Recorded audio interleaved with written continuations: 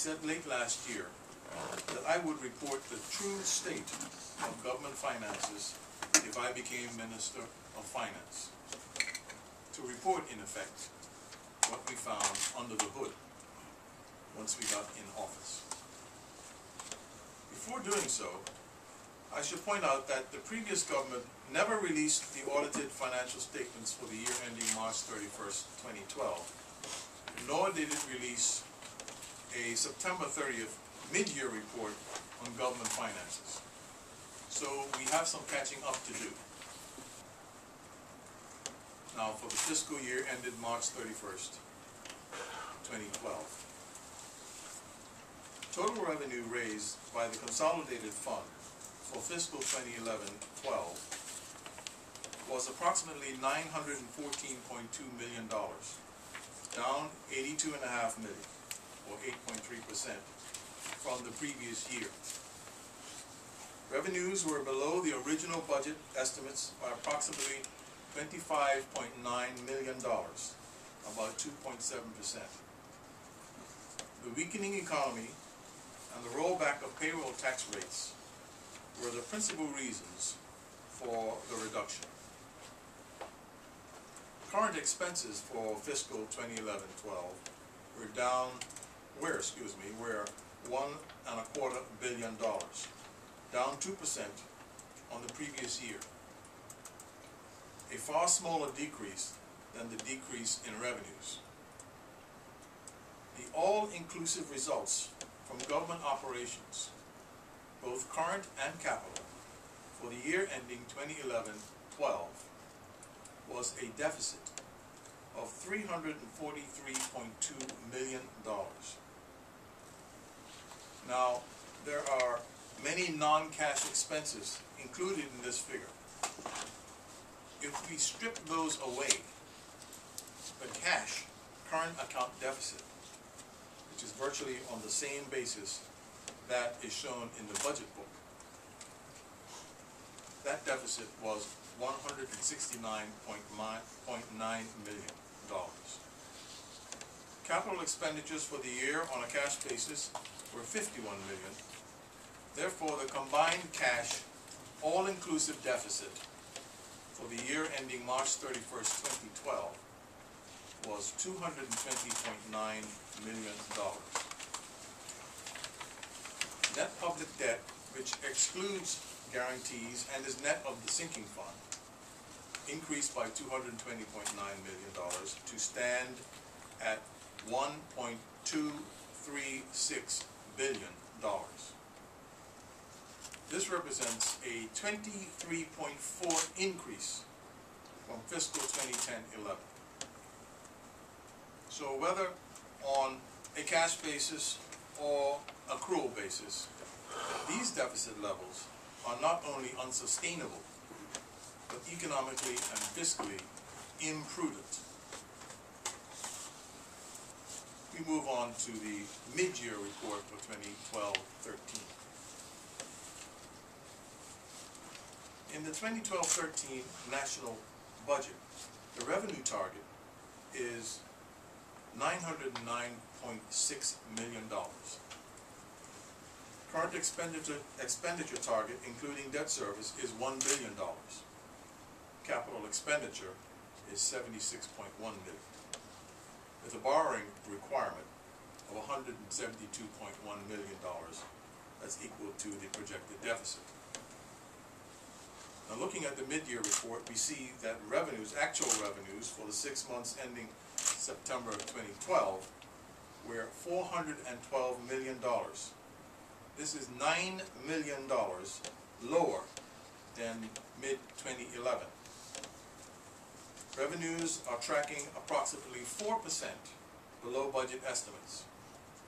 The reason for this slippage relates to weakness in the collection of customs duty.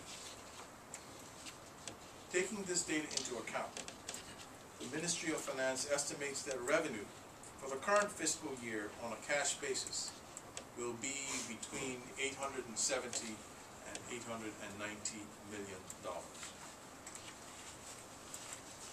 Mid-year current expenditures, excluding debt service, was 477 million. This was 3 million lower than the last fiscal mid-year number, but 1.7% above budget. Mid-year capital expenditures were $28 million, roughly the same as mid-year last year. Total current and capital expenditure to date, excluding debt service, is $3 million lower than last year's spend. On September 30th, 2012, government debt totaled, net debt excluding guarantees, increased by $154.3 million in the first 6 months of the fiscal year to stand at $1.39 billion. Now we dispense with all the numbers and get on with looking forward.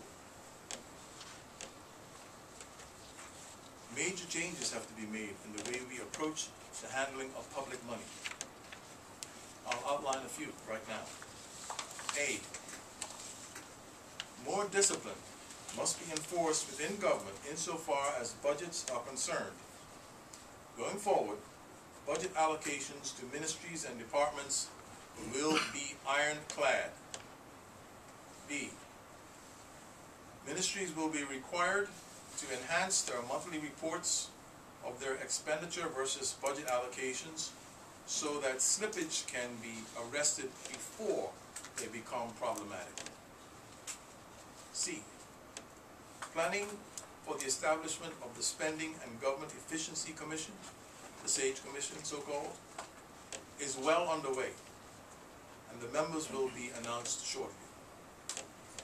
D, a budget implementation group, BIG for short, will be established at the civil service level, headed up by the financial secretary, to ensure that members of the civil service are motivated to deliver on the mandates of the budget and the recommendations of the SAGE Commission. E, now 46.8% of government expenses are related to employee compensation and benefits.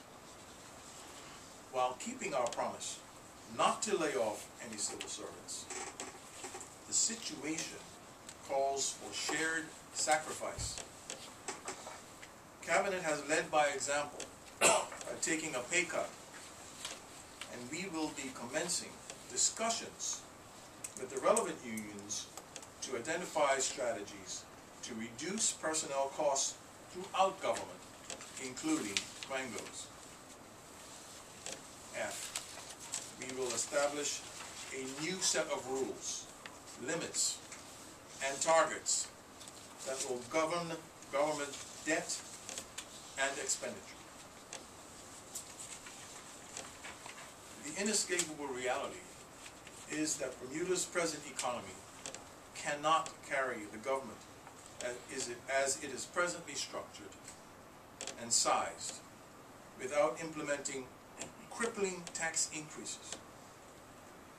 Your government does not want to go this route. Rather, we will focus our maximum efforts to streamline and deregulate the economy and implement the stimulus measures that we outlined in our jobs and economic turnaround plan. The immediate need is to grow the economy in ways that increase the amount of job-creating dollars in the economy and therefore revenues for government. This government is committed to changing the trajectory of deficits and debt going forward by implementing the measures just mentioned and also others. However, in the meantime, we have to keep the government running. We still have to pay salaries. We have to provide services. We have to pay bills.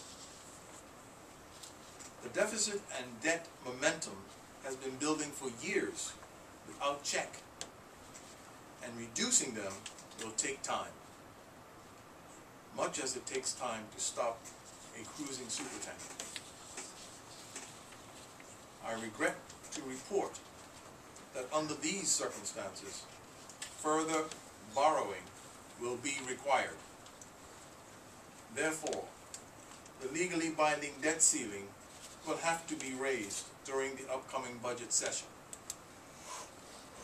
A number has not yet been set, but it will be accompanied by new rules and plans to make it a meaningful ceiling rather than a meaningless one that is ratcheted up every year.